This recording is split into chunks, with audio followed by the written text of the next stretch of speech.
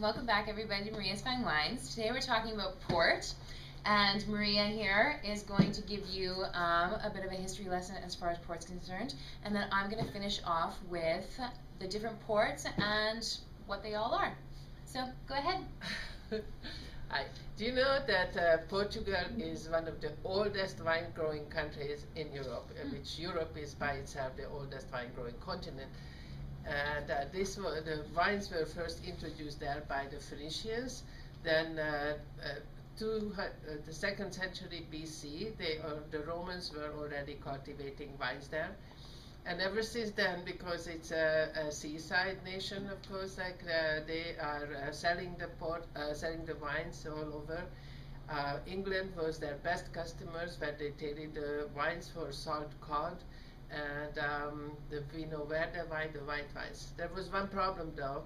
You know, by the time the wine bottles made it finally to England, many of them spoiled under treacherous sea fire.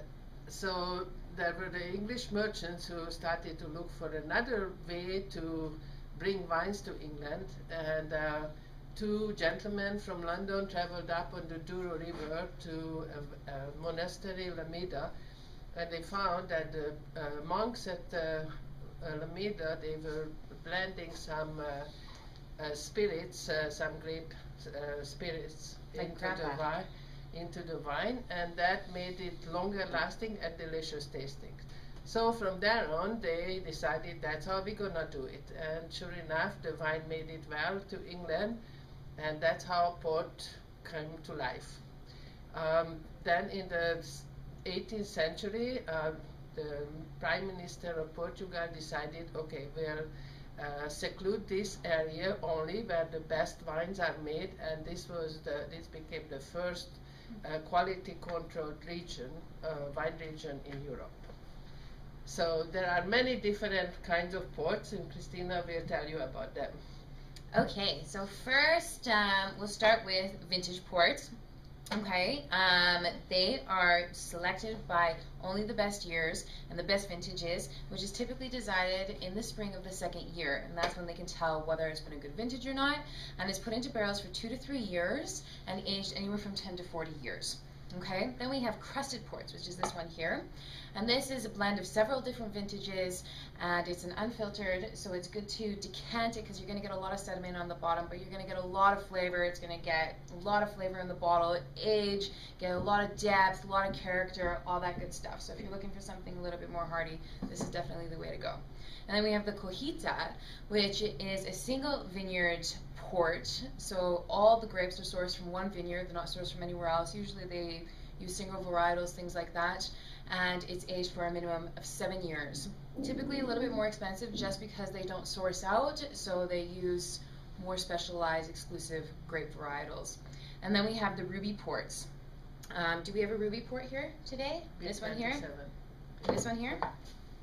This one. That one? All right, so the ruby ports are a young, fruity style blend, which are inexpensive, just really delicious. So if you want a port style, but you don't want to spend sort of up and around $80 to like $200, this is a great way to go. 20. Yeah, $20, 20, yeah. 20, 30 bucks.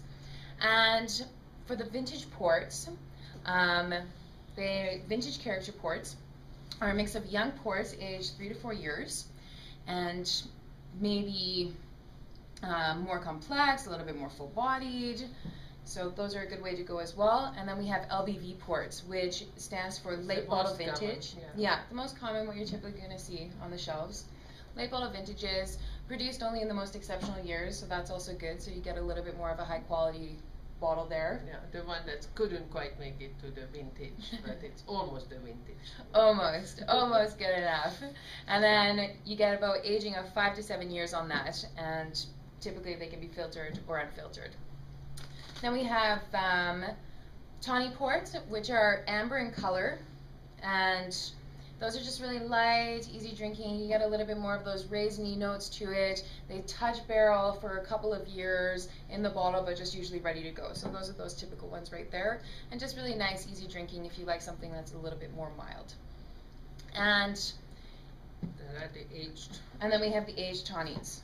So these are different vintages, anywhere from 10, 20, 30, 40 years, which is aged in the barrel. Yeah. aged in the barrel, put in the bottle, and it's indicated on the bottle how old they are, and they range anywhere from price. And these are typically what you're going to see on your shelves.